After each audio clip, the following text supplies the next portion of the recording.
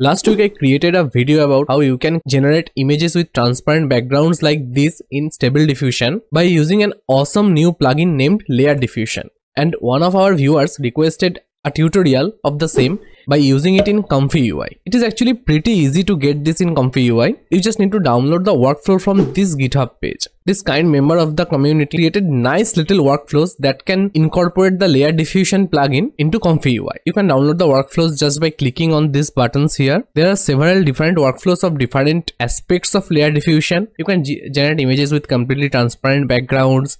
You can create images with transparent backgrounds for a given specific background, then separate it from the background, give an image with transparent background and create background for this one, and also separate that from the original image. There are so many little and outstanding things in this particular plugin. When you click on any of these buttons, it opens another page. Just click this button here and download the workflow. We are going to load this workflow in our ComfyUI. Click on load and double click on this work. You can see one of the nodes in this workflow is readed out for me. The reason is I haven't yet installed this particular node in my ComfyUI. Just go to ComfyUI manager, install missing custom nodes. It would automatically fetch the missing one and install that. Once done, just restart the ComfyUI. Now I'm going to show you a few different workflows for different aspects of this extension. I am first going with this first one, generate foreground, which is technically image with transparent background. I'll be selecting Juggernaut Excel version 6 here and going with a basic and simple prompt and Apple high quality. The first time you run any of these workflows,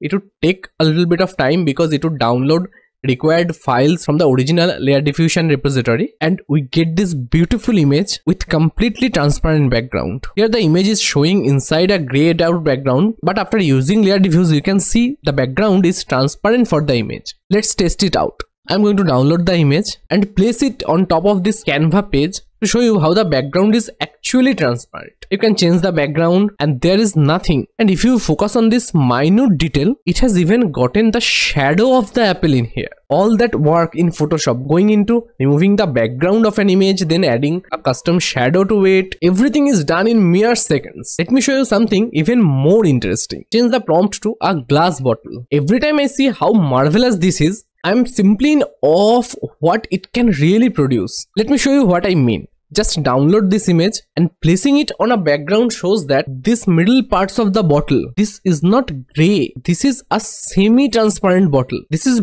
beyond our imagination. If you change the background color, this specific portion also changes color. This is nearly impossible to achieve cutting out a bottle from a photo in Photoshop, and the only viable way to get this kind of detail is by painting it up from scratch, which requires massive skills. But this extension does this in mere seconds. Now going to push the boundaries even further by trying to create something like a person with messy hairs, and this certainly delivers. There are some issues with the eyes, we have to work on that on the prompt, but by creating an image of a person like this, you can easily use that image in any poster, banner, anywhere without going through any hassle to remove the background and cut out the hairs precisely in Photoshop. Let us try some other workflows. We are going to create a foreground for this given background. The prompt was old man sitting, high quality. Although it has created the old man and made him sat on the bench correctly, there it has also added another chair. Let's try running it again, and this time it looks quite better. What really surprises me that it